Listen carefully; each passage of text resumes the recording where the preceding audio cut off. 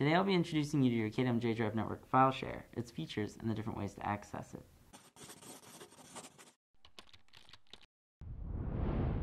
Each CAEDM account has a network file space where you can save your files safely because they're backed up every night. To access your J Drive in a CAEDM lab, RGS, Citrix, or in most department labs within the college, look for the J. It's that easy. If you want to access your J Drive elsewhere on campus where it hasn't been set up by default, you just need to map the drive to your computer. Mapping the J Drive provides the same convenience as saving your files in the lab. Your files are available from your File Explorer and within all of the software installed on your computer. As long as you have an on-campus internet connection, your J Drive is right there. It's just like having a virtual thumb drive that's backed up every night. I'll be using Windows 10, but the process should stay the same for other versions. Mapping a drive doesn't require any software installation. You just need to teach your computer where your files are stored and log in. First, make sure your computer is connected to the internet using an on-campus connection. On-campus connections include the BYU Wired Network, BYU Secure Wireless Network, and some department wireless networks. Not the BYU Guest Wireless Network. That won't work. The second step is to find Computer or My PC. If it's not on your desktop, just click on the File Explorer. It should be on the left-hand side. Right-click it from the drop-down menu and select Map Network Drive. A new menu should pop up. Select J in the drop-down menu and in the folder field enter //fs-caedm.et.byu.edu/homes. Then check the Connect Using Different Credentials box. Click Finish when you're done. Now enter your CAEDM login.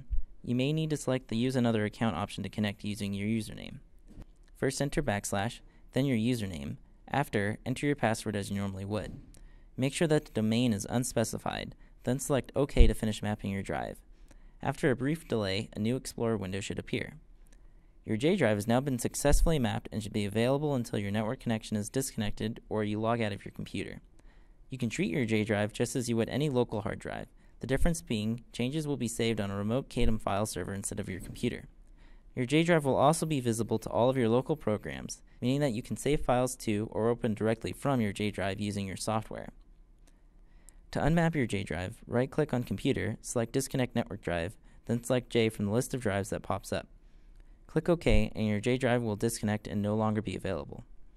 If you've mapped your drive from on campus and would like to enjoy that same convenience off campus, this is possible using the CAEDM VPN. For instructions to establish a VPN connection on your device, just follow the link to our video tutorial. Do note, this method may not work on BYU Guest Wireless. If you want to simply upload or download J Drive files from off-campus, you can use an SFTP or SCP client such as WinSCP or FileZilla. Make sure whichever application you choose supports either SFTP, SCP, or both.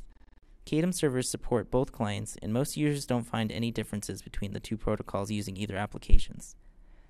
I'll be installing using WinSCP on Windows 10, but both clients and protocols also work on older versions. First, start by going to winscp.net's download page and find the latest version. Click on the installation package link and your download will begin shortly. If setup doesn't start automatically, click on the download to begin. Follow the prompts and accept the terms of agreement. Then choose your installation type. You can also choose your interface style. Commander lets you see two panels, left for your local directory, right for your J Drive, while Explorer only shows your remote directory. When you're ready, click to install. Select Finish to close the installer. If you want, you can uncheck the Getting Started page to prevent it from opening. When you start WinSCP, you'll need to set up a session with the CAEDM file server that hosts your J Drive file share. To set this up, in the host name field, enter sftp.et.byu.edu. Make sure the port number is 22, enter your CAEDM username and password in the username and password fields, then make sure that the protocol is either SFTP or SCP. When you're done, click Login.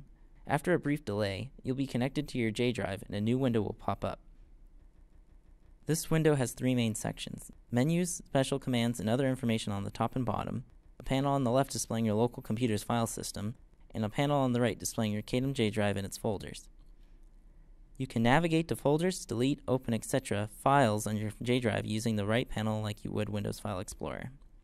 Keep in mind that when using SFTP or SCP, you will not be able to open files found on your J Drive from inside your computer's local applications. To learn more about your J Drive and other CAEDM services, just visit our website at caedm.et.byu.edu.